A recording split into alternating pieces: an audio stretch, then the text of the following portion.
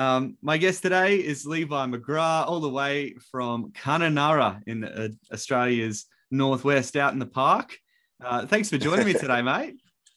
Oh, it's great to talk to you again, Tim. It's great. Yeah. Now you've been busy. We've been re-recording "Tear the Walls Down," and you've collaborated on this single. We'll talk about that in a sec, okay? Because we want to hear all about it. But last time I spoke to you, you were still living in Melbourne. And so you've made the move to pretty much the furthest place away from Melbourne, and you can still stay in Australia. Tell us about that.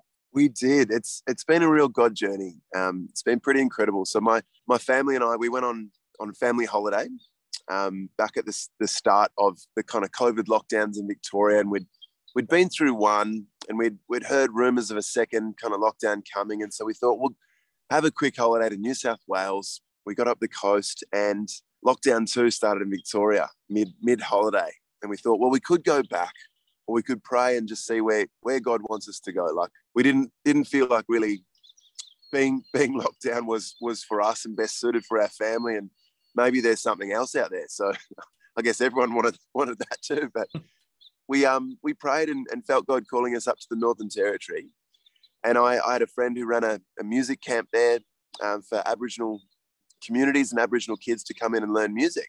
So I went and helped out there for a few months, and again we came to the point where we needed to pray and seek God's direction. And we had an opening to come across the border into Western Australia, into Kununurra.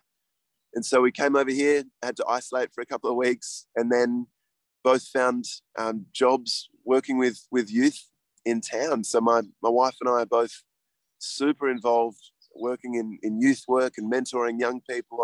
I'm teaching music at a couple of places locally, and then traveling to remote communities all around Kununurra, anywhere between 5 and 10 hours away from here, to teach music every couple of months. So it's been an extraordinary experience.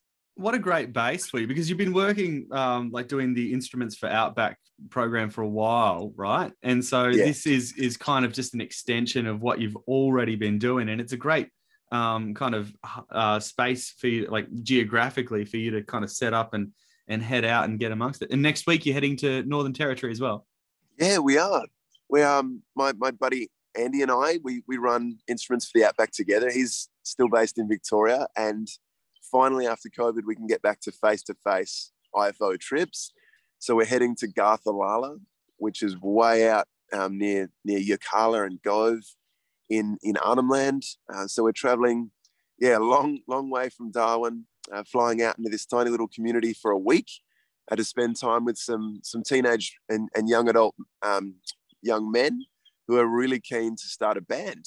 And we'd heard about them. We got in touch with their teachers, and you never know who's going to be the next Dr. G. You never know who the next Baker Boy is going to be. So we've been able to drop some money on the community and invest in some musical instruments for them. And we'll go over and start to teach them keyboards, electric drums, guitars, some instruments maybe they've never heard before and never seen. So it's going to be a fun time. That's so good. Okay, this is really cool. And you haven't just left your music to the side. You've recently been working with a Brisbane artist, and this is your first ever collaboration. Is that right? Like, is it for your solo work? Yeah. This is your first time you've collaborated with an artist, and it's someone from Brisbane. It's very cool. It's very cool. So my manager Kate, she pointed out an artist to me called Eliza King.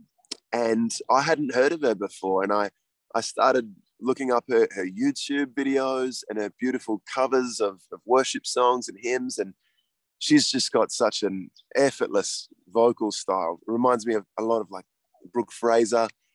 And she'd played piano and sing these beautiful songs online. And I started thinking about a duet and who'd be perfect to kind of collaborate with. And I had this song, Tear the Walls Down. I knew I wanted to do something different with it, and it felt right to kind of get it out there in the world at the moment. And I approached Eliza, and amazingly, she said yes and came on board to sing this song. So we sing it as a duet. I take a verse, she takes a verse, and then we join together for the final chorus. And it's made it a really special project for me. It's a really beautiful song, and I can't wait for people to hear it. All right. Well, here's the thing. We're about to play it soon on air, and it'll be the very first time that it is played. I'm led to believe in Australia, and I think that's the case. So that's the claim that we're going with this morning. That's right. So, we're premiering with you guys. Absolutely. Wonderful. Okay. So, and it sounds amazing. We're going to get to it soon. We'll play it real soon. But it is a powerful song. Let's talk about what it means to tear down the walls in our day and age right now. What does the song mean to you? Look, I'll explain it like this. I've lived here for 18 months now in Kununurra, and Kununurra is made up of 70% of the population is Indigenous, either from this area or from Halls Creek or Fitzroy Crossing or around this part of the world. They've come to live here. And there's a lot of non-Indigenous as well that make up the other 30%. But with that comes a lot of racism, a lot of lack of understanding of some of the social struggles that Aboriginal people go through.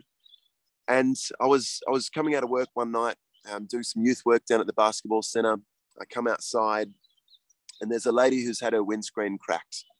And instead of calling the police, she calls her father, and he races down, and the first Aboriginal kid he sees, he jumps out and starts beating up.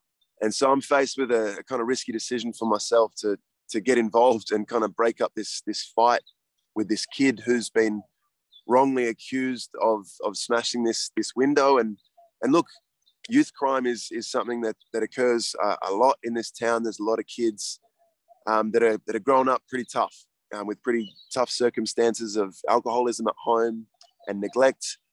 But anyway, this kid was just picked on just for being black. And this man wanted to vent his frustration, and the language that came out of this guy's mouth, the racism that occurred that night, it just really startled me to see the prejudice and the bias and the hatred that is still in this world, even in 2022. And so it really made me, I guess, put a fire in my belly to release this song, to sing about actually tearing some of those walls down that we don't even know are building up. Some of those things are unconscious that we were raised with, or were just part of our generation coming up. We have this inbuilt kind of prejudice towards certain people groups or certain issues and certain opinions, but whether they're actually based on truth, or actually are they seasoned, more to the point, with God's love. And that's what I want to see through this song. Just people start to realize, man, I've been getting pretty hot about this particular issue. And maybe I can put it through the lens of scripture. Maybe I can put it through the lens of God's love and actually live my life in a more peaceful way. So that's what I'm all about with this song. No, it's a powerful message, because the thing is, we've been building up walls since the dawn of time, and Jesus came and teared down the walls, and then we like to build them up again. So just while we're in this space, do you have any, I don't know, maybe, because I think the easy thing to do is to recognize that others have walls up, right? So, your story is a prime example of something sparking that idea. Gee, we do have walls up for sure. But how do we internalize it and say, okay, I've got walls up. How can I recognize those walls, and what can I do about it? Do you have any tips around that? Yeah, for sure. I think for me, in writing the song was a very kind of healing process for myself, because it's not written about a particular issue or a global issue or even Indigenous issues that we face here in Australia. It's written from the perspective of a broken relationship, and for me it came down to my family relationships, and even more personally to my marriage, and looking at the walls I built up between my wife and I, because she didn't do the dishes one night the way I liked, or maybe she picked on me for watching too much footy on the weekend, whatever it is. We build up these walls of just annoyance and frustration between each other. And before you know it, that relationship is becoming sour. So for me, it's taken prayer.